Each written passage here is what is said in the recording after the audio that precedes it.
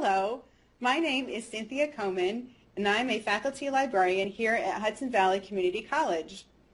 During this tutorial, I will tell you about magazines, newspapers, and academic journals and discuss the difference.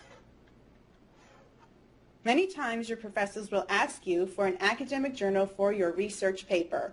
They also might refer to it as a scholarly, peer-reviewed, professional, or academic journal.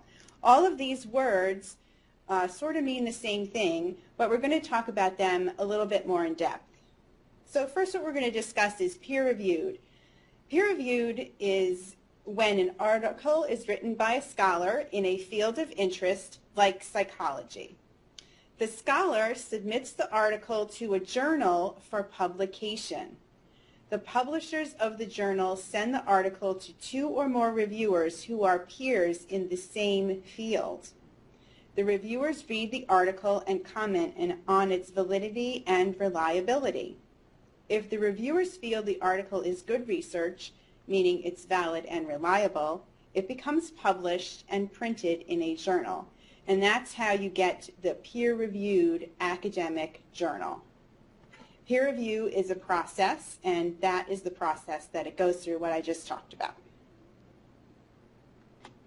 Okay, so academic journals sometimes have the word journal in the title. Many times they do. The articles are normally longer, about 5 or more pages, and there are no colorful pictures, but there are graphs and charts. As you can see on the slide here, the pictures show AJN, which is the American Journal of Nursing, the Canadian Journal of Criminology and Criminal Justice, Applied and Basic Social Psychology. Notice there's no journal in that title, but it is still a scholarly peer-reviewed journal. And then Science, which is the premier journal in science, and notice there is no journal in the title either for that particular journal. Okay, so let's move on to magazines. We talked about the peer-reviewed process for academic journals, but magazines have no peer-reviewed process, so they are not peer-reviewed. These are more of your popular literature, popular magazines. The articles are normally shorter, 1 to 2 pages, and there's lots of pictures and ads. So on the slide here, I have several descriptions of magazines. Oprah, the O magazine, People, Popular Photography, actually has the word popular in it, so it's a popular magazine, and Vogue.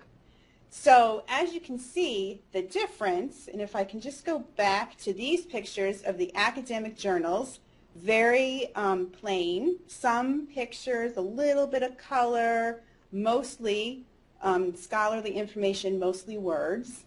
And then we have the popular magazines, lots of color, lots of pictures, and you can really notice the difference when you compare the two.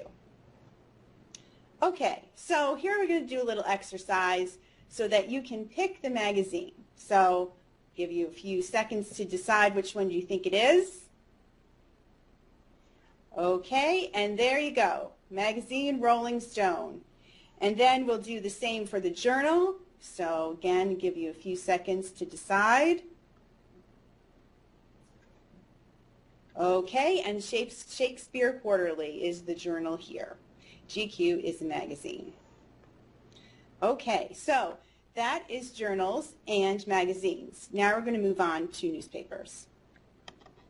A lot of people read newspapers online now, so you might be more familiar with the screenshot of the TimesUnion.com, looking at that for information for newspaper articles.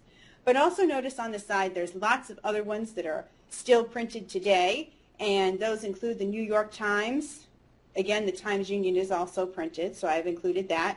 Los Angeles Times, there's the Chicago Tribune. All of these are very prominent newspapers, and you can find them here in our library databases. Okay, so where can you find the journals and the magazines and the newspapers? You can find them all in our library databases. You can use the OneSearch search function to find the information, and for more information on that, you can watch the tutorial on how to search OneSearch. For newspapers specifically, we do have separate databases for them. So that's what I wanted to share with you during this tutorial, If you need additional help, please visit the Ask a Librarian link located at this URL here on this slide. We're more than ready to help you. You can make an appointment with us, stop by the reference desk and ask a question, or you can do online chat or text. So thank you very much.